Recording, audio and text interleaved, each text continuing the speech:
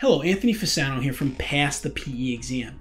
In our previous video, I talked about one of the 5 depth areas of the civil PE exam, geotechnical. And in this week's video, I will be reviewing in detail the construction depth portion of the PE exam to help you decide if this might be the right option for you. This episode is brought to you by PPI, a leader in engineering exam prep for the FE and PE exams since 1975. PPI provides expert prep courses and study resources designed to help you pass the PE exam the first time. PPI's live online courses include hours of lectures, problem-solving demonstrations, exam strategy sessions, office hours, and a passing guarantee. When you take a live online course, PPI guarantees you will pass, or you can take the on-demand course for free. With study guides, practice exams, and more, the PPI Learning Hub offers digital practice and review that you can take with you anywhere you have a device so that you can prepare during the times most convenient for you. Check out PPI today at ppi2pass.com to see all the options available for PE exam prep. Let's dive in.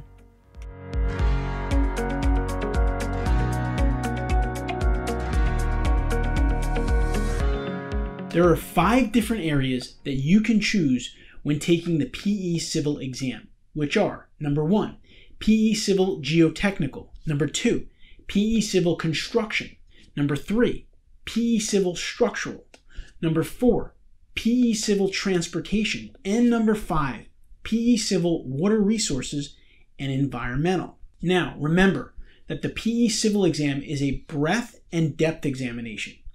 The breadth segment, typically known as the morning section, covers topics from all areas of civil engineering. However, the depth segment, typically known as the afternoon section, focuses more closely on a single area of practice, like, for example, construction engineering. So, what is construction engineering? A construction engineer is concerned with the management of engineering projects, including planning and control of cost, time, and quality. This field is a multiple discipline area which demands knowledge about the business, the economy, computer applications, constructability, construction equipment and methods, decision and risk analysis, engineering management, law, safety, and productivity. I know, it's a lot. So here are a few things to note about the Civil Construction PE exam. The exam is computer-based. It is a closed book with electronic references. The NCAAS PE Civil Reference Handbook is included in the exam along with the design standards. Examinees have 9 hours to complete the exam, which contains 80 questions. The 9-hour time includes a tutorial and an optional scheduled break. The exam uses both International System of Units, or SI, and the U.S. Customary System, or USCS. The exam is developed with questions that will require a variety of approaches and methodologies, including design, analysis, and application. Now, examples of the knowledge areas are not exclusive or exhaustive, but this is what you can expect to be tested on in this PE exam. Project planning, such as quantity takeoff methods, cost estimating, and project schedules. Means and methods, such as construction loads, construction methods, and temporary structure facilities. Soil mechanics, such as lateral earth pressure, soil consolidation, effective and total stresses. Structural mechanics, such as dead and live loads, trusses, bending, for example, moments and stresses, as well as shear. Hydraulics and hydrology, such as open channel flow and stormwater collection and drainage. Geometrics, such as basic circular curve elements, for example, middle ordinate, length, chord, radius, and basic vertical curve elements. Materials, such as soil classification and boring log interpretation. Soil properties, for example, strength, permeability, compressibility, phase relationships. And concrete, for example, non-reinforced or reinforced. Site development, such as excavation and embankment, for example, cut and fill. Construction site layout and control, and temporary and permanent soil erosion and sediment control. Earthwork construction and layout, such as excavation and embankment, again, cut and fill. Borrow pit volumes and site layout and control.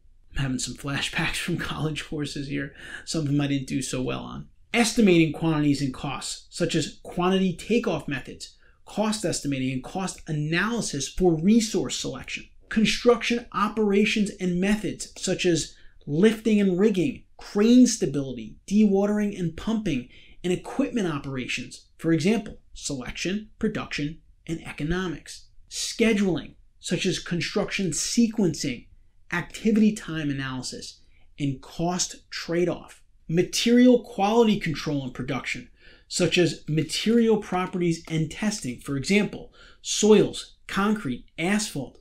Weld and bolt installation and quality control process, also known as QA/QC. Temporary structures, such as construction loads, codes, and standards, formwork, false work, and scaffolding, and shoring and reshoring.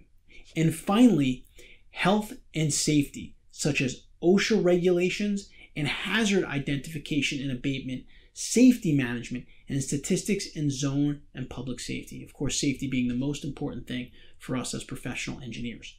Still not sure if this exam is for you? Let's look at the passing rates for the civil construction computer-based PE exam.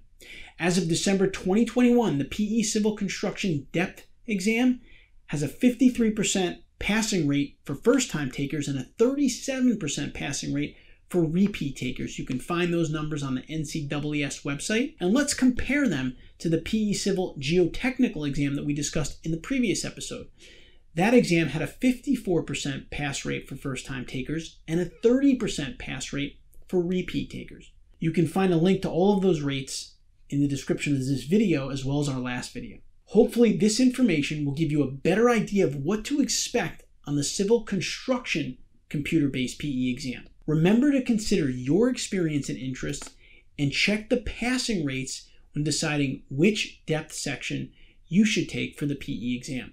Lastly, I would strongly recommend to also preview the exam by doing some exam prep courses that offer a variety of live and on-demand classes. Looking at the previews of the practice exams for each discipline might help jog your memory of which areas have questions that are easier for you to prepare for. For some great courses, visit our sponsor, PPI, at PPI2pass.com to see all of the options available for PE exam prep. I hope you found this review helpful. In upcoming videos, I will review other civil engineering disciplines depth sections of the PE exams, and if you have any questions, fire away in the comments, and I will respond to you. Until then, I'll see you next week.